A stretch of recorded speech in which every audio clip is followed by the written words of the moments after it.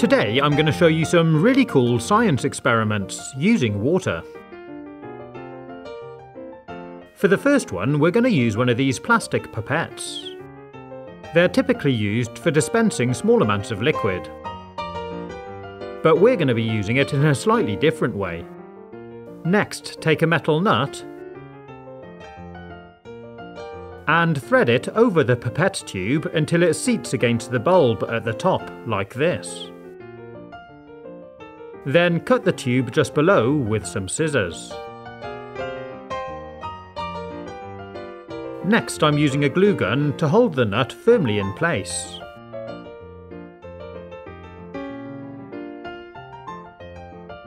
Leave the glue to set. Once it's dried, we need to make sure it floats in water. So I tried it out in a glass. And sadly it didn't. So I fished it back out, pulled the nut off, and the glue, dried it off, and fitted on a smaller nut.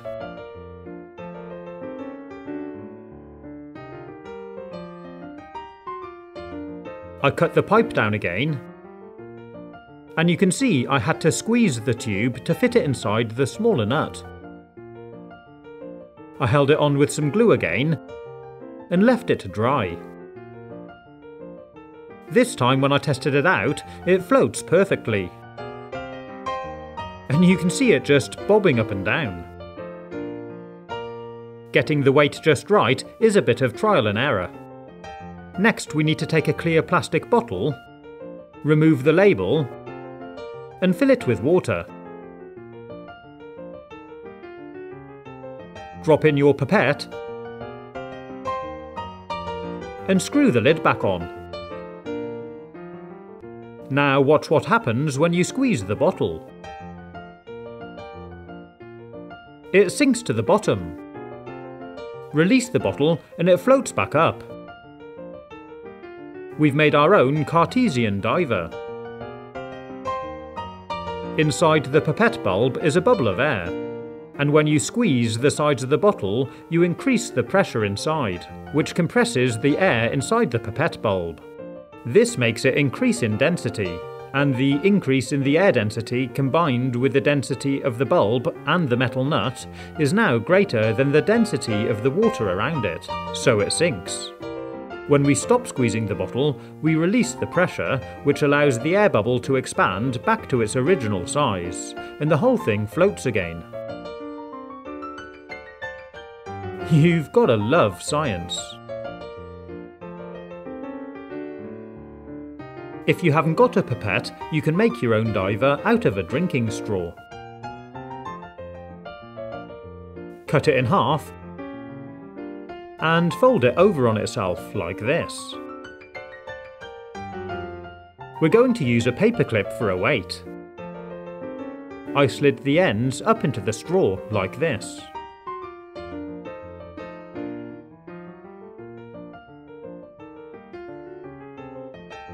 Drop it into a glass of water to make sure it floats.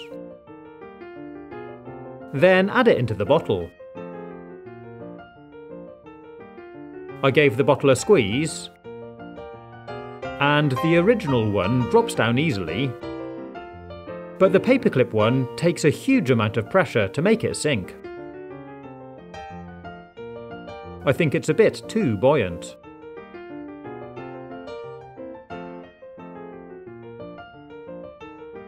So I opened the lid back up and squeezed the bottle a bit to bring the water level to the top so I could retrieve it.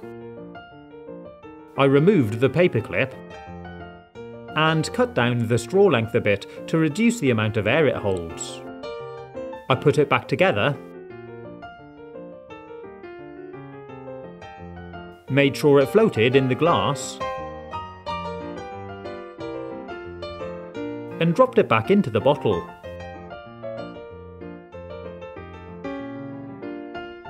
Now when I squeeze the bottle, it sinks a lot easier. It's made a big difference.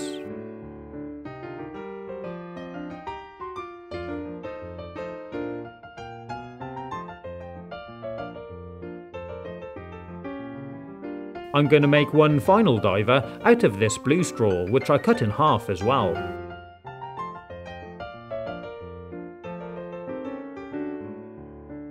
This time I'm using some plasticine to coat the straw, and I'm actually making a diver figure.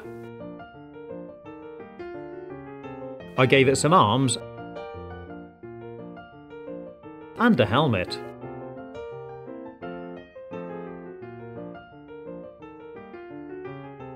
Then I used some yellow plasticine to make some flippers, remembering to leave the straw holes unblocked. And finally I gave him an air tank on his back.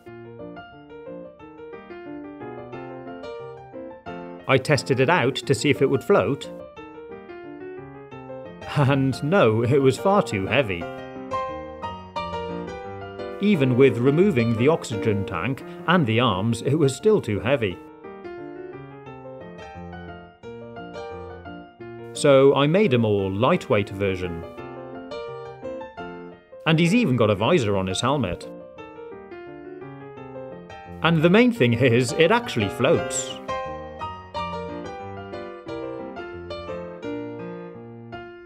The next test is to try and get him into the bottle opening.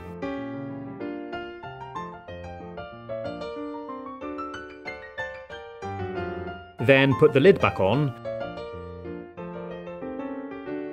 and try it out. And yeah, it works really well.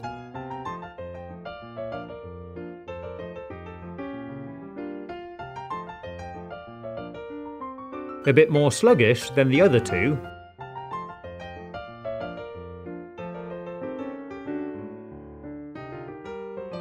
but it does sink and come back up perfectly, so I'm really pleased about that. It's interesting because they're all made differently, they have different volumes of air and different densities, they all behave differently.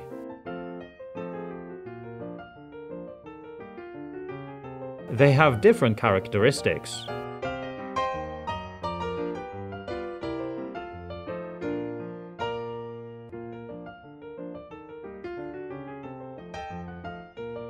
Putting them up against this dark background really helps them stand out.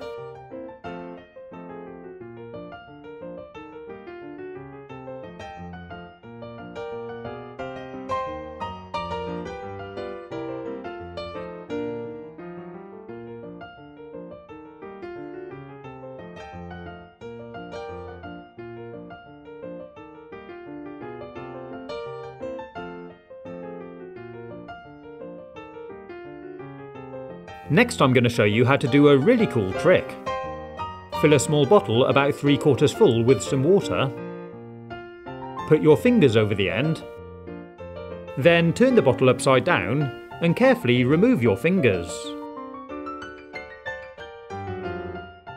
The water should stay inside the bottle. Next, take something that floats, I'm using a matchstick, push it up into the bottle and watch it float to the top. Pretty cool, huh? Next thing I'm using is a little wooden bead. And yep, you can see that float too.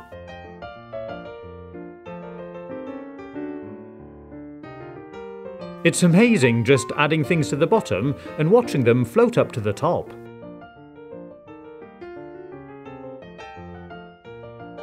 And there it goes.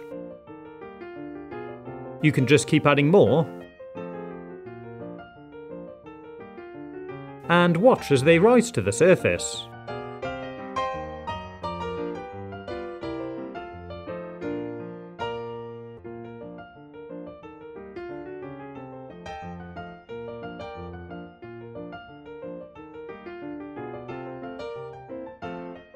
It'll amaze anyone watching.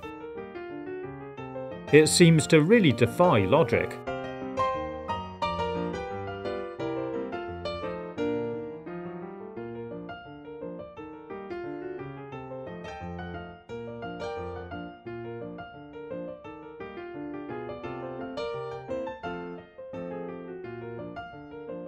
When you're done, you can just give the bottle a shake and watch it all run out. It's a really cool trick, And that's exactly what it is. Let me show you how I did it. To start with, remove the bottle top and the plastic ring underneath.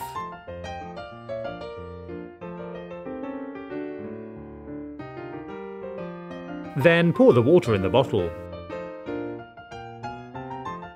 Next, we need to take a small amount of cling film, put it over the bottle like this, and hold it in place with a plastic ring.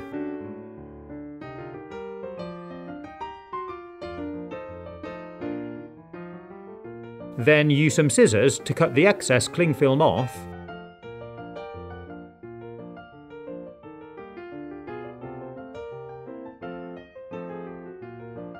make it as neat as possible,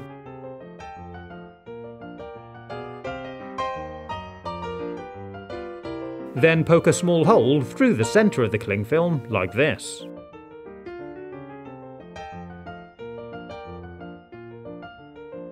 And that's all there is to it. You can now turn the bottle upside down, and there's enough surface tension in the water to stop it running through the hole. And you can poke things up through into the water until they float.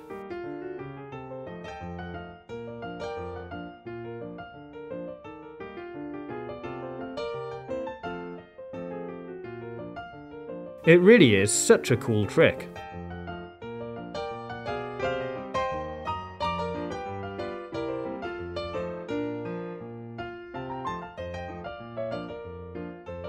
I hope you've enjoyed watching this video. If you want to see more, you can click on the links or take a look at my YouTube channel page. Stay safe, have fun, and as always, thanks for watching.